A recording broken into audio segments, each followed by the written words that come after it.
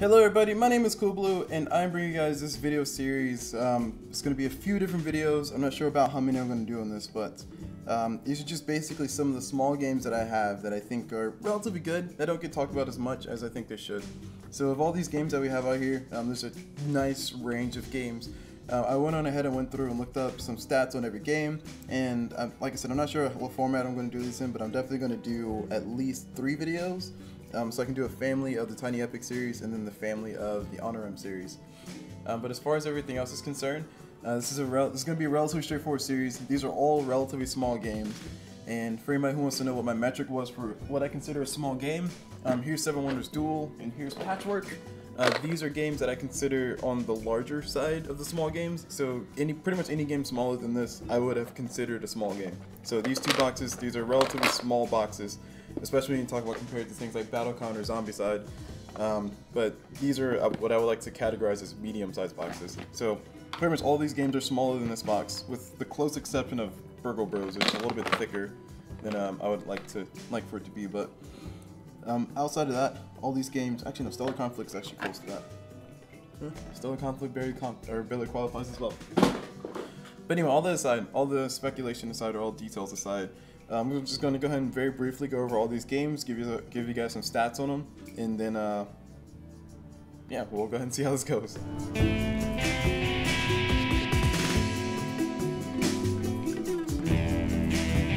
Alright, so the format of this first video is going to be a little bit all over the place. I decided that I'm just going to go ahead and just go over all the games and just give you guys a brief, very brief review of each one. I've played every single one of these games with the exception of Impulse. I have not played a full game of this yet, and I think everything else I've played to full playthroughs. So we'll go ahead and give a quick brief overview. We'll start with these games in the corner. This game and this game, these 2 games are essentially the same game. These are just different versions of the same games or reskins. One's a slight bit more advanced version. But as far as they're concerned, these are the Builders.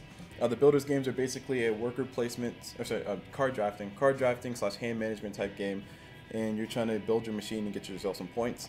Both games, I think of all these 2 games, I prefer this one a little bit more. This one's the less advanced version. This one has a little bit more going on about it. But both games are relatively good. Go ahead and go check them out. And the next one on the list is going to be Continental Express. Continental Express, I like to describe it as a Ticket to Ride, a light Ticket to Ride like game. Basically has the same look and feel of Ticket to Ride, so it feels a lot like Ticket to Ride when I'm playing it. You do the same drafting cards and you build your trains and you get points, and instead of routes you're building different trains, so go check that one out if you want. Next on the order of things is Neanderthal. Neanderthal is a worker placement / civilization building game. It's a very small game. This is probably this is the heaviest game out of all these, even heavier than Impulse, which if you guys have played Impulse is a lot of reading and it's pretty heavy. But according to Boardgame Geek at least, this is the heaviest of all the games on this list. It's at a 3.38 out of 5, I think. But Neanderthal is a worker placement game, very fun. You can play solo. I like this one a lot. This is probably, of all these games, either my second or it's basically tied for my first favorite. So that's Neanderthal. Friday is a solo game, very quick, very quick, very dastardly game. It's a solo deck building game. Essentially, you're trying to fight through the island and make it through, and you build your deck up, and you'll lose a lot in this game. I have yet to win a game. I've come very close once, but I've lost basically every game I played of this, out of like the 40 or 50 games I've played. But it plays really fast, which is nice. So you have very low drawback. Whenever you do fail, you can just quickly just set the deck back up and just start again and just keep going. So Friday, solo game, about 15 minutes playtime. These 2 games I'm going to talk about at the same time, mainly because I feel they are basically the same game, except for Tiny Epic Western is a more advanced version of Harbor. That's how I like to describe it. And if you guys don't know what Harbor is a nice fun game. It's a worker placement game. You're trying to build a set of things or a tableau. You're trying to build your tableau of buildings, and you're trying to get points based on that. Tiny Epic Westerns is, like I said, a heavier version of Harbor, which Harbor's not that heavy to begin with, but I tend to like this one a lot better than this one. But I wanted to talk about both these games because I played this one first, And actually, now look at it, both were made by the same person, so that makes a lot of sense. I did not realize that both of these were made by designed by the same person until just now. But essentially, Tiny Epic Western, you have worker placement, you have the set collection that you do in Harbor, you also have a stock market type deal, and you also have a poker hand, and you also have player interaction with like shooting people and doing like a duel, and you have variable character powers. So these games are very, very, very similar. If I had to recommend either one of these, I would highly recommend this one over this one, mainly because this is like an advanced version of this. But if you want something a slight bit lighter, and by slight bit I mean this one's 45 minutes, this one's 60 minutes, I would argue this one's actually 60 minutes and this one's actually 45 minutes. But I would definitely recommend this one over this one. But yes, Tiny Epic Western, next game I was going to talk about, just basically talked about it. It's in the Tiny Epic line. I'm a huge fan of it by default because it's a small game by default. Tiny Epic Galaxies is it's a 4X game. It's a 4X-ish type game. And for those who don't know what that means, expand, exterminate, explore, and exploit. That's usually a concept thrown out for games like Civilization, where you're trying to expand your fleet or expand your colony and build stuff. For this one, you have that idea, except you don't really have the exterminate ability. There's some player interaction where you can, mess up some players, but you can't really exterminate them completely. So exterminate is not really a good term for what's involved in this one. This is a lot of dice rolling, a lot of reading in this one too. I'm not sure how much of a fan I am of the reading part, but dice rolling, build your colony up. It feels like you're expanding the galaxy. It feels pretty epic. I would recommend this one too. Pretty good. Tiny Epic Kingdoms. This one is a true 4X game. Much more 4X than Tiny Epic Galaxies. This is actually a 4X game. You can actually eliminate somebody completely from this game, which has happened to me before, unfortunately. This is a Civilization type deal. Basically, you have your crew, you have your group, you run around the maps, and then you get your resources, you expand your colony, you explore different places, and then you exploit the resources, and then you build your civilization up to be the best. And you can exterminate people if you want. So this one, I like this one a lot because it has a lot of options as far as what you can do to actually win. And Tiny Epic Defenders, arguably one of the worst in the Tiny Epic series. I would agree wholeheartedly. This game I like to call a pandemic version of Tiny Epic. And I'm not the biggest fan of Pandemic to begin with, so there's some bias there automatically for me. But this one definitely is one of the weaker in the Tiny Epic lines. Tiny Epic Defenders, the way the game works is that basically you are defenders and you're defending 6 different realms from attacking dragons. And this continuously swarms upon swarm upon swarm of enemies just attacking you have to defend. I think a lot of people, the reason why people call this the weakest one in the series is because the way the co-op is interacted with, it's not really co-op. Like there's not that much choice. Like you're kind of, I'll explain more when I actually review the game, but just know that you don't really control when you get to go first or who gets to go first or second or third or fourth. So that's why this one gets weak or knocked down a few points, because you don't have as much control. Whereas something like Pandemic, you can say, okay, my turn's absolutely going to happen next, and then the thing happens, and then my partner's turn's going to happen next, and then something bad happens. This one kind of like something bad happens, something bad happens, something bad happens. Then the other person goes, and it's frustrating to say the least. A little bit more random than people expect. These games in the Oniverse series, I'll go ahead and go over those. The next one is Castilian. Actually, let's go with these in order. I think Oniverse Oniverse came first. So Oniverse is a game that a lot of people rave about. A really, really, really good solo game. I actually don't like this one the best out of the series. I have a different favorite, but this one's definitely a solid game. Essentially, you are trying to find certain doors. You're trying to find things in a certain order, and you have a certain way to do it. And of course, as the game goes along, bad cards show up to just mess you all up. So it's a really nice puzzly type game. A lot of people like this as put this as their best solo game. Like I said, I have a different opinion. The next one I think in the series was Urbian. Urbian came out next, if I'm not mistaken. Urbian is extremely hard to find, so disclaimer, I had this one from a while ago because it's one of the first few games that I bought, and I bought it instead of Oniverse because it was slightly cheaper. So I kind of lucked out, but this game is out of print as far as I understand it. Hopefully they're making a second edition. Urbian is a little bit more difficult to describe. It is it's a solo game, so 1 to 2 players. You can technically play 2, but I wouldn't recommend it 2. Definitely 1 would be preferred. It's a solo game where you're trying to do math. Like, it's a math-heavy game. Like, I don't know how else to explain. I sort of math the game that like smacks you over the face every once in a while, or actually a lot. Out of all the games I played this, like out of let's say 50 games I've played this, I've won 2. and those 2 that I have won, I literally had 3 cards left in the deck out of a 70 or 80 card deck. So this game is pretty darn difficult. There is a lot of random chance because of those times that I did win, the cards that would have messed me all kinds of up were either the card that was next or the card that was down at the bottom. So literally comes down to a card draw where this game comes in, which is frustrating for some people, but I think this one's my top favorite because this is the first one I played, and also it's pretty good. I like it. I like the challenge. The next one in the line of games I think was Castellion. So I think Castellion came out next after Urbion. And no, actually, yeah. I'll do a check later, and when I actually do a review of the Oniverse series, I'll put them all together. But Castellion is a tile laying game, a tile placement game. This one I think is probably the best out of the Oniverse series. Side note, all the Oniverse series games, they are solo games technically, but you can play 2 players, so it's a 2-player version of all the Oniverse games. But this one's probably the best 2-player because of the way the tile placement works.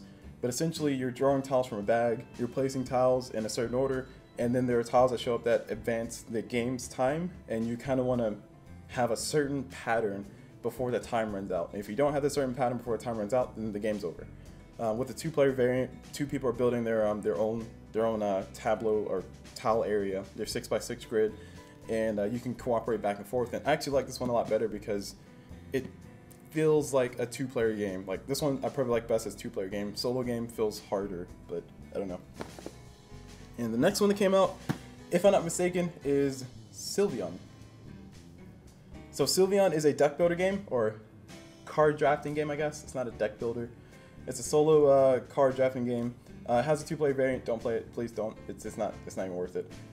But the solo version, definitely the best. Best experience overall. It is a tower defense, so it's a solo card drafting in the beginning, then a tower defense game. So it can be frustrating because you can just happen to not draw the right cards. But of course, if you play your cards right and you place things in the right spot, you'll win, obviously. But this one's probably the best challenge solo. So if you were to choose only one of these for solo, I would highly recommend this one over all the other ones. But beware, the footprint for this game is pretty huge. I'm gonna think of all the games on this table, of all the small games I have on this table, this game might be the largest game, with the exception of maybe Tiny Epic Western and maybe Impulse. Actually, no, Burger Bros is by far the largest. But yes, Sylvion is like 2nd or 3rd as far as the biggest footprint, the amount of space it takes, so be careful about that. And Nautilus is the newest one in the Oniverse series. For some reason, this game is really hard to find. I happened to get it the day it came out, because I had to drive like 40 minutes away to get it, but this game is a roll to move. I am on the fence about that a lot because it's a fun roll to move. I don't like roll to moves in general. They remind me too much of Monopoly or Life, which I hate because they're just so many bad memories. But Nautilus is a roll to move. You roll 3 dice, you assign 1 to yourself, you assign 1 to the evil guy, and you assign 1 to the evil faction. So there's like 2 pawns moving, yours, which is the good pawn, and theirs, which is the bad pawn, and there's like another thing you can assign it to, where if you assign certain numbers, then bad things will happen. So pretty easy, pretty straightforward. Of all the games, I think this is probably the weakest game in the Oniverse series. And if I were to rank all these games in order, I would say this is definitely the weakest. Oniverse for me is probably the 2nd weakest. And many people, that's going to be a controversial opinion, but I'll talk about more about why when I actually review all the Oniverse games. So we're almost done. We got a few left. Next game that we'll go ahead and talk about will be Burger Bros. And this is a game that I've been bringing to the table a lot as of recent. I played 2 times in real life, and I played 2 times on Tabletop Simulator, which is definitely awesome to play. But this game is a really, really fun game. Probably my favorite game among all these games here so far. The only reason I say that is because it feels like you're doing adventure things. So this is a cooperative game where your goal is to go and do a heist. Like, think Ocean's 11, the board game. This game does have multiple floors, so you have 3 different floors that you can play, like 3 floors or 2 floors, depending on which version you play. And you have your characters. Everybody will have their own character that they move, and then the guards on the floor will move, and if you get caught by the guard too many times, then the whole team loses. I like it a lot. It's a very puzzly, cooperative game, and like I said, I don't like games like Pandemic or games like... I barely like Forbidden Island now because I've played other games, but this game kind of has like a Pandemic-esque feel where you're trying to sneak around cooperatively, where like there's this thing punching you in the face every single time you do something wrong.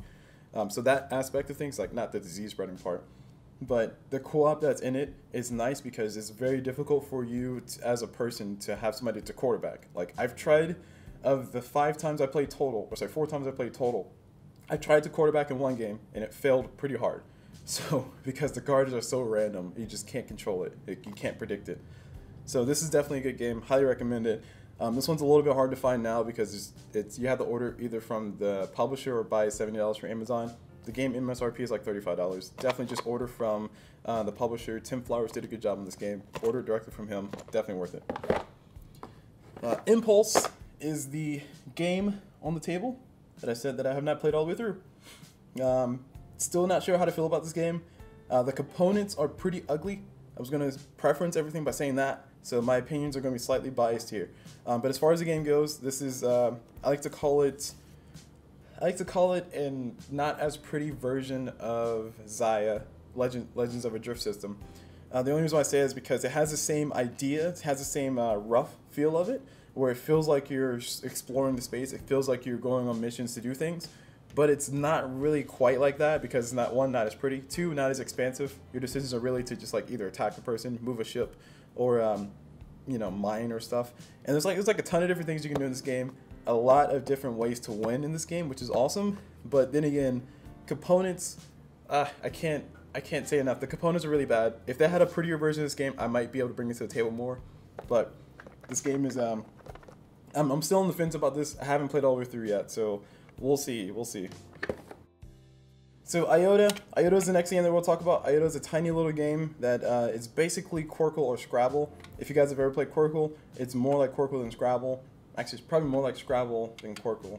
But complexity-wise, I would rate Iota closer to Scrabble than Quirkle is. And if you guys don't know what Quirkle is, just go look it up. Quirkle's an awesome game too. But I put this game on the table instead because it's slightly smaller than the little small travel version that I have.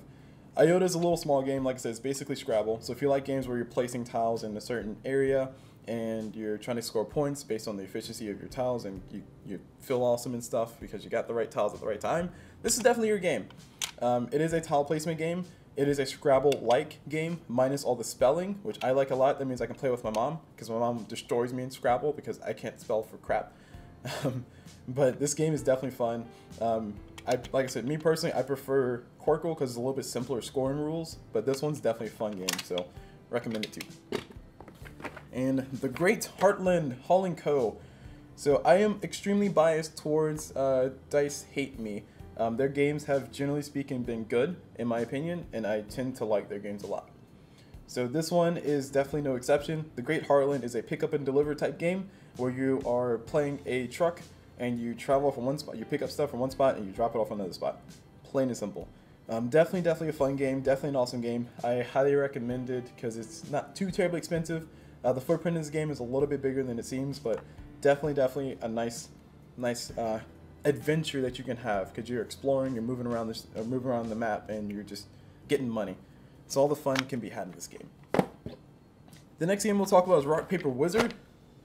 Rock Paper Wizard is probably of the games on this table, I think this is the second game that can play the most people, because technically Impulse can play 6 and Citadels can play 8. So I think this one's tied for second for playing the most people at this table right now. Anyway, Rock Paper Wizard is a simultaneous action selection game, and it's also a lot of take that inside this game. So basically, you're going to be having cards out, you're going to throw a spell out that does a certain thing based on the cards that are out there, and you all throw them at the same time. The results will happen, you'll be in a certain place on a certain track, and depending on your position on that track, you'll get a certain number of points.